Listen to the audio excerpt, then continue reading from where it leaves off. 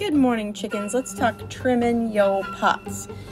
You want to trim your pieces when they are leather hard, so they're no longer malleable, so they hold their shape, but they're only halfway dry. Sometimes your pieces stick to the wear board. You're going to need to use a wire tool and carefully slice it off the wear board. It's important to feel the thickness inside your piece. Stick your fingers on both sides, on the outside on the bottom and on the inside on the bottom, and feel for any thin spots or thick spots. Typically in the middle center of your pots there's a thin spot. In this case, I'm scoring a little area right down in the bottom there, and I'm going to add a little ball of clay. I'm going to score and stick a little extra piece. This is super common when you're starting out throwing pots. There's always a little thin spot down in there. So put a little ball of clay in. I'm kind of pinch potting it around on the inside, and then I'm going to smooth it with a sponge, and no one will know except for you and me that it was thin down there. You're going to need to put it upside down on the wheel and recenter your piece. One method is to hold your hand very steady on the side of the pot, and as it turns around and taps your finger, you're going to stop the wheel and gently push the piece back to the middle. The other method I'm going to show you is where you draw a little circle on the top of the pot and look for thick and thin areas. Push your circle towards the small side, then redraw another circle until it's perfectly balanced. This can take some practice, so don't worry about it. Close enough is good enough when you're starting out recentering your pieces. You're going to need to secure them with a couple little snakes or worms of clay around the side to act like a little vise, holding it steady. Start by using the large loop tool or the large trimming tool to re-level the bottom of your piece.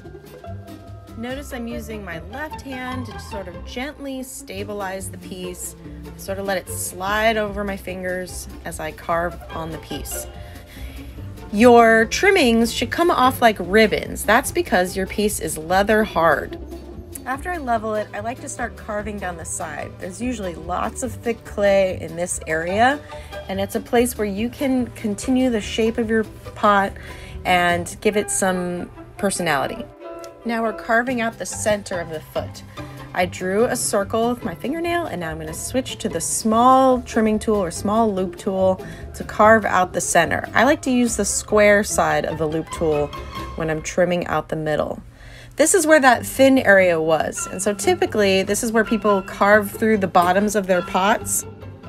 Now I'm switching back to the large loop tool, and I'm going to carve the foot to make it more individual, separate from the shape of the cup.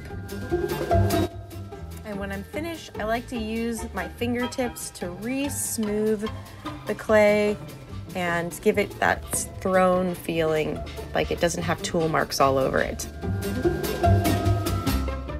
So for this piece, if it's going to become a mug, I would smooth the inside again with the sponge and put the handle on immediately. So now's the time to make your handle and stick it on.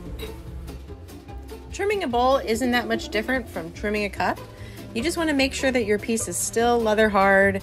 If it's stuck to the wear board, chop it off with the wire tool and make sure you have the right tools and you're ready to go. I can't overstress the importance of feeling the thickness of the bottom of your piece before you trim.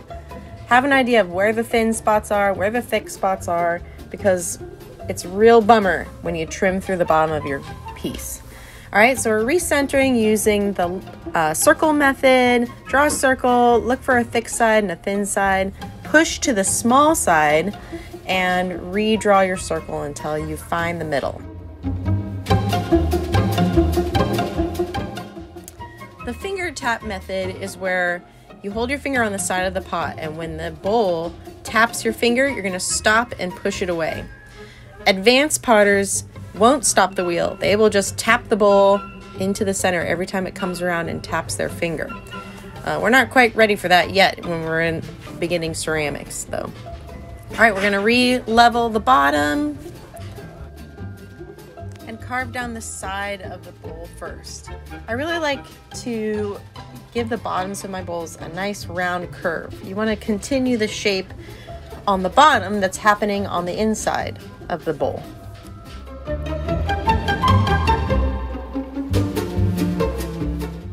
To make a foot, I just push the tool straight down and it will define a foot. Now I'm drawing a circle in the center and I'm going to carve out the middle. It's important to carve out the centers of your feet because this compresses the bottoms and prevents S-cracking, which is typical in thrown pots. For trimming this plate, I actually use the circles that are on the wheelhead as a centering device. It's really handy when your plate is a perfect circle.